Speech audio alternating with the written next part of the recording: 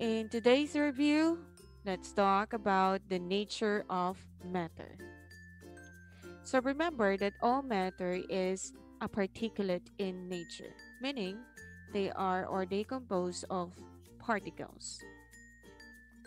So matter and energy makes up or make up the entire universe, and it is made up of very small particles called atom. Matter is anything that takes up space and has mass. Mass is the matter content in an object. Matter can be in solid, it can also be in liquid or in gas, and even in plasma. They are the different states of matter or phase of matter. So it is the behavior and interaction of atoms and molecules within a substance that determine their state. You can say it's a solid if the particles are close, packed together, they have limited movement. You may say it's a liquid when the particles are somehow can move freely, and if they are moving violently, they are in a state of gas.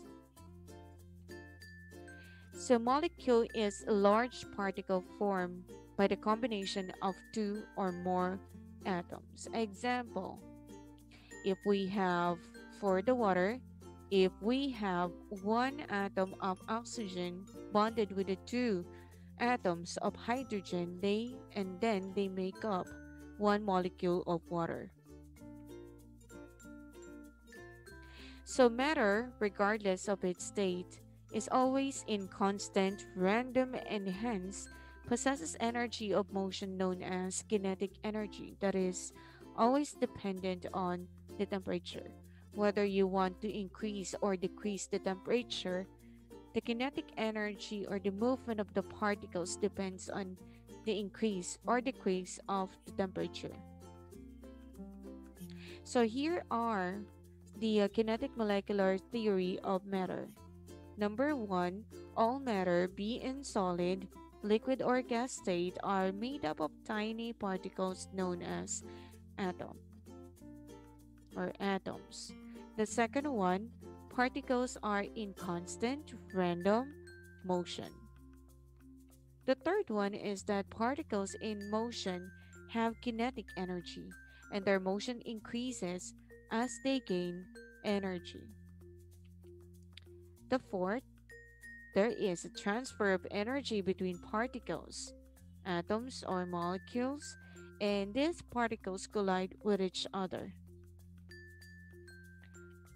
Fifth is that the collision between these particles are perfectly elastic. And last but not the least, molecular motion is greatest in gases, least in liquid, and least in solid. So there are the kinetic, molecular theory of matter as well as the nature of matter. So I hope you learned something. Bye bye.